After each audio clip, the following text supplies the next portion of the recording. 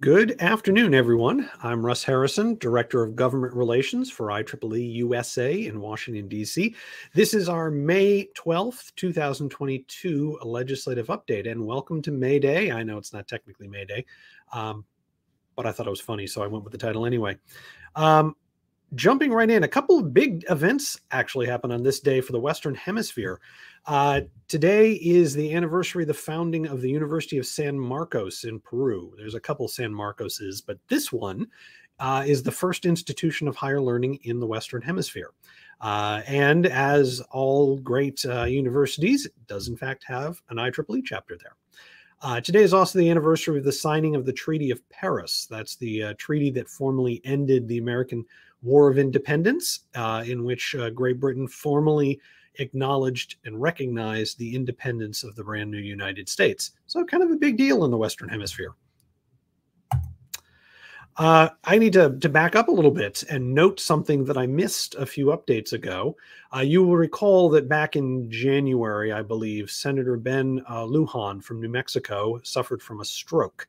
There was some concern that he would be gone from Washington for an extended period of time, which messes up the balance in the Senate and makes things difficult. At the time, Senator Lujan said that he would be back mid-March, and in fact, he was. Apparently suffering no visible side effects from his medical situation.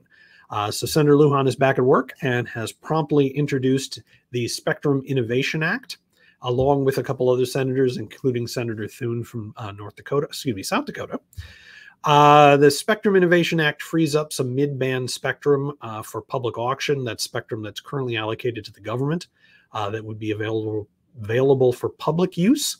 The bill is bicameral and bipartisan, although not necessarily overwhelmingly popular. Spectrum management debates over spectrum allocation tend to be pretty contentious and controversial, just because there's a fixed amount of spectrum and an infinite number of uses for it. And so I don't expect this bill to go anywhere this year, but it's off to a good start to initiate the next round of debates, which could lead to legislation next year. But either way, we welcome the senator back to Washington. All right, so our big bill for this year is the Competes Act still.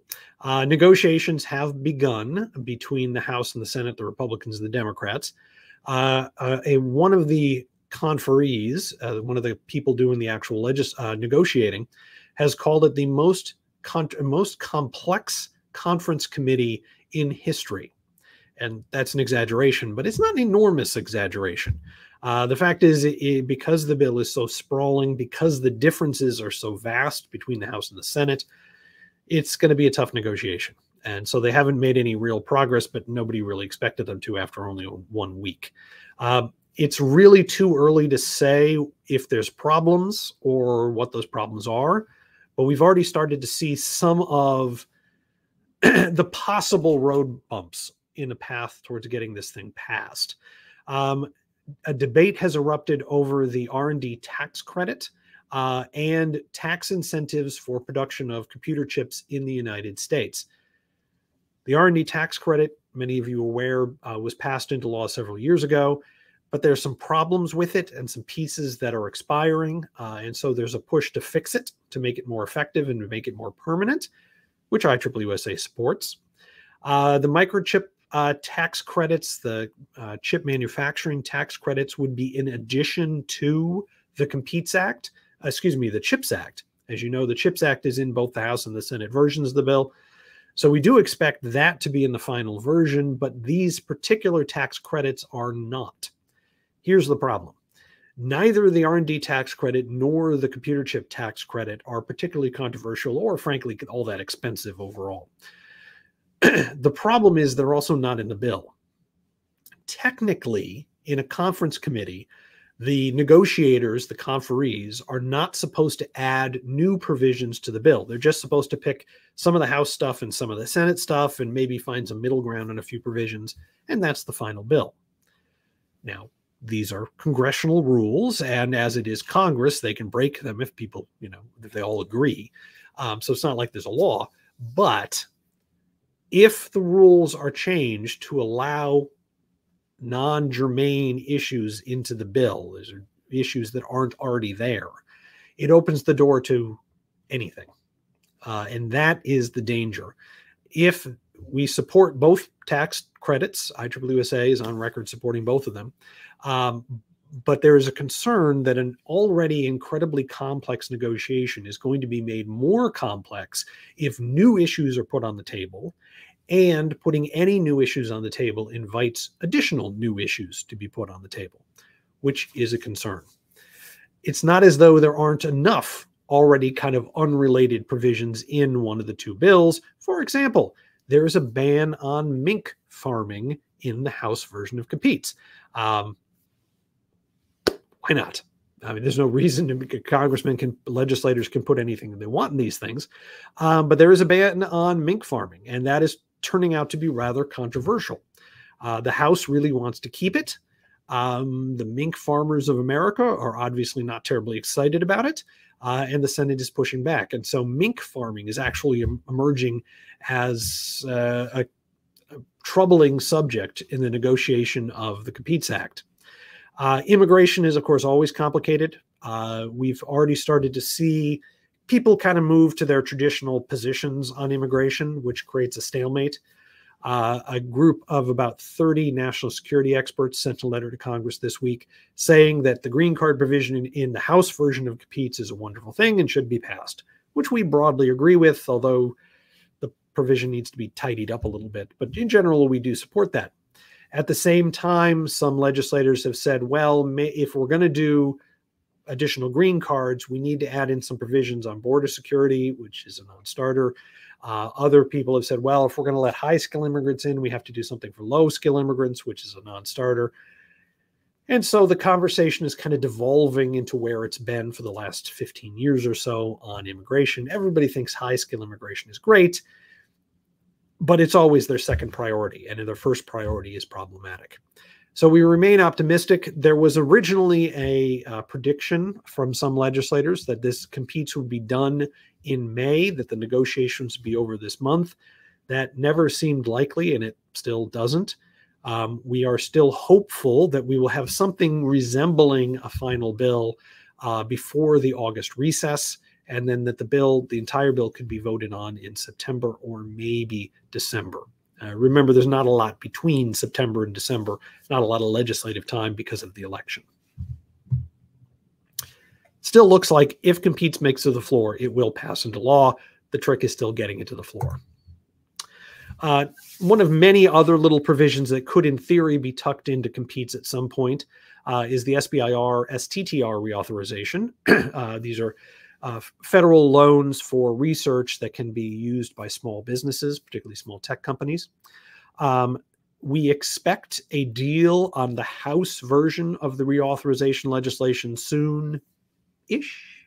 Supposed to be this week, but it wasn't. So maybe next week. Once the House does their bill, the Senate is likely to follow shortly thereafter. There's not a huge amount of controversy over this at the moment. The plan would be the SBIR and STTR programs would be reauthorized for either 1 or 2 years. The deal there is congressional Republicans expect to control at least the House, maybe the Senate as well, next year. And so they want to take a harder look at these programs when they are in charge. And so they're only offering to reauthorize it until they take over Congress, and then they want to do it again. Play games like this all the time up there. IEEE-USA was hoping for a longer reauthorization, but it does not look like we're going to get it. More importantly, the reauthorization is likely to happen. There is a little bit of opposition in the Senate on principle. There are a couple senators who just don't like the programs because they interfere with the free market, and they think they're a waste of money. There aren't enough senators who oppose the bill to stop the bill, but there are enough to complicate things and slow it down. And given, the calendar and the mess that Congress is, slowing it down might be the same as killing it. The plan so far has been to not include any policy riders. That is, all the bill is going to do is say, the programs are reauthorized for a year, maybe 2, just keep doing what you're doing. And that's it. IEEE-USA had been working with Senate staff to see if we can get some small tweaks to the program to make them a little bit better, a little bit easier for tech companies to use, a little bit easier for first-time applicants to use. But at the moment, it doesn't look like congressional negotiators have a stomach for that conversation. So we'll keep our fingers crossed. But the important thing is the bill will likely be reauthorized. This is exactly the kind of bill that can be tucked into the NDAA, the FY 2023 budget, or competes, or well, that may be just about it. There aren't a lot of other bills that are going to move this year. But this can be tucked in at the last minute without anybody getting too worked up about it. Two interesting executive orders this week on quantum computing. Quantum computing was the hottest thing in Congress in Washington about 5 years ago, and it sort of faded into the background as the policy setting moved from the very exciting, Congress and the president into the agencies who are actually, making things work, which is far less interesting. But the president and the White House is still focused on this, which is good. So the first executive order placed the National Quantum Initiative directly under the president. He did that by putting the director of OSTP, the Office of Science and Technology Policy, in charge of the quantum initiative. The director of OSTP serves on the cabinet and is the president's chief science advisor. So at least in theory, this should make sure the president is aware of what the quantum initiative is doing. More importantly, it tells all the members of the Quantum Advisory Committee that runs the Quantum Initiative, which includes the heads of most of the major departments in the U.S. government that interact in this space. It tells all those guys, because the president put it where it put it, because he cares about this, and so you have to care about it too. And so even if President Biden never gets involved again, which it would be expected regardless of who the president was, it does tell his people, his cabinet, and the rest of the government that President Biden thinks this is important, and therefore it is a big deal. Secondly, the president put out a national security memorandum on the risks posed by quantum computing to cybersecurity in this country. Now, if you read the executive order, and executive orders generally aren't particularly interesting reading, you will notice that it seems fairly obvious what the second one is doing, because of course quantum computing has the potential to create cybersecurity risk for the United States. That's kind of why we're doing cybersecurity, why we're doing quantum computing. But what the memorandum does is it declares, it's the president declaring that this issue is of importance to national security, which again elevates the issue. It tells the defense and intelligence community you need to pay attention to this, tells the rest of the government that quantum computing is something we can't lose, we have to get it right. And so you, the agencies, need to make sure that happens.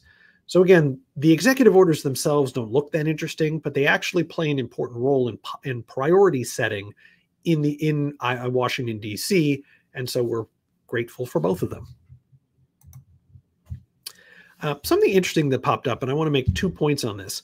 A group of civil society organizations, that's the ACLU and a number of kind of privacy rights groups in the United States, issued a public letter to Zoom asking Zoom to drop plans to add emotional analysis features to their webinars, which this is what they're planning. And I don't think they're actually in place yet. Zoom is trying to develop an AI that could read people on Zoom meetings to tell what their emotional state is, which I presume would include how much attention they're paying to what's going on. The host of the meeting would then get access to that report, I assume for additional charge, after the call is over. That's causing some consternation by some people. So the society sent the letter to Zoom, and then they have a petition, an online petition they're developing to get people to sign to send to the leadership of Zoom asking them not to do this. All right, so Zoom is a private company. They could care less what civil society thinks of them. They're obeying the law. The law says they can do this, and that's kind of the end of the conversation. The civil society groups did not send the letter to legislators. So what are they doing? Well, what they're doing is the purpose of the letter is to get attention for their cause because they got a bunch of nice news articles out of it. The purpose of the petition, and this is true of almost all public policy petitions, anytime someone asks you to sign a petition to tell Nancy Pelosi or Donald Trump or whoever not to do or to do something. The purpose of the petition is not to influence public policy. Those petitions have almost no effect in Washington, and everybody knows it. The purpose of the petition is to generate a mailing list. Groups that put them out use the petition to get people's names, addresses, and email addresses so they can go back to those people to ask them to become members, to give them money, to do other events down the line that may be more effective. But it's about the mailing list. So that helps you understand what's going on here. But I think the reason this is going on is important. 30 groups, including, the ACLU and some other big groups, believe that the threat of AI is sufficiently scary to the public that this is a good fundraising tool. And I think they're probably right. And so IEEE members who are in the AI space need to be aware that in the public space, AI is starting to get a little bit risky. This is one of the reasons why IEEE and IEEE-USA have been pushing for ethical AI technology and government oversight of AI systems to make sure that they are operating correctly and not harming the public. Because if we don't, and AI does harm the public, the response from policymakers could be quite severe, and we want to try to avoid that. In other words, we're calling on people to be good citizens up front so the government doesn't force us to be good citizens down the road. Last little thing, Secure Act 2.1. Now, this isn't a bill that we're paying all that much attention to because it's a little bit outside our area, but I was asked about it over the last week and a half by a couple members, and so I thought I'd mention it since apparently it is of concern. Secure Act 2.1 is, not surprisingly, a follow-up of just the regular old Secure Act, which passed a couple of years ago, made some modest but important changes to the retirement system in the United States, IRAs and Roths and all those sorts of things, 401ks and whatnot. Secure Act 2.0 follows on that series of relatively small changes. For example, it raises the age at which you have to take a required minimum distribution from your 401k from 72 to 75 over the course of a couple of years. It broadens automatic enrollment policies for employer-owned 401ks and other retirement schemes. In other words, when you go to work for a company with a 401k, you are going to be enrolled in it unless you specifically ask to be taken back out again. And Congress is trying to make that harder to do because they want people to save for their retirements. The bill indexes catch-up limits, 401k catch-up limits to inflation, which is, kind of more important now than it was a couple of years ago. And there's some small tweaks to 401ks for small businesses to make it easier for smaller companies to form one of these things. From IEEE's perspective, the big implication is that the bill would link the qualified charitable distribution limit or donation limit to inflation. So it would encourage people to give to charities and nonprofits, even if they have fairly high incomes, which is actually a problem. Kind of middle income people, because of changes to the tax law, have lost their incentive to give money to charities. And that's having some impact on donations in the United States. Not a huge amount, but it's having some. So the Secure Act 2.0 passed the House of Representatives by the nail-biting count of 414 to 5, which is about as good as it gets. And frankly, there are very few policy bills that can pass, that they can declare, June 17th National Popcorn Month with overwhelming bipartisan majority. But this is a real bill that does real stuff and had that vote, which is kind of impressive. The problem is that there's no Senate bill. We have been told by senators that the Senate companion bill will be introduced this spring, except you may note that this spring is almost over. We only have about 8 legislative days left in May because of the Memorial Day recess. And then we're in June, and that's not spring. So we don't expect this to be introduced in the spring, but again, next month is more likely. We're kind of late in the legislative calendar. There is no standalone bill. So this bill is another one of those that can be fairly easily tacked on to something else at the end of the year. It is bipartisan. It is overwhelmingly popular. it would be fairly easy to tack it onto something else. And that is the likely course that it will take to passage, but we do expect it to be passed this year. Speaking of charitable contributions, just to remind everyone that IEEE does maintain a number of voluntary funds that collect donations from IEEE members and others for specific projects. IEEE-USA maintains several of these funds, including the IEEE Fund to help us with special projects, the IEEE Fellows Fund to help support our Congressional Fellows Program, and our recently created Student Public Policy Fund, which supports our WISE interns, which is our undergraduate internship program here in DC over the summer, which we are very excited will be done in person this year. We are expecting our students to arrive just after Memorial Day. So if you're interested in those funds or any of the other voluntary funds that IEEE maintains, you can see the entire list at www.ieeefoundation.org. Our next update will be Thursday, June 9th. Please note that is not in 2 weeks. We will not be doing an update on May the 26th. I will be on vacation, attending my son's graduation, and trying very, very hard not to think about politics. So our next update will be our next regularly scheduled update in June, which is June 9th. And with that, I'll remind everyone, I'm Russ Harrison. I'm the Director of Government Relations for IEEE in Washington, D.C. My phone number is 202-530-8326. My email address is r.t.harrison@ieee.org. And looks like we may have a comment or two. Let me go to that. And if you have any questions or comments, feel free to put them in the chat, and I will respond to them as well. Vice President Godfrey asking about the Science Advisor OSTP Director. And the answer is no. There hasn't been any movement in making the acting director permanent. I'm afraid, we were kind of afraid of this when the previous director of the OSTP stepped down. The unfortunate truth is OSTP doesn't get a tremendous amount of attention from the White House typically. The fact is science is just not as pressing usually as, you know, national security and some of the other issues that the White House deals with on a daily basis.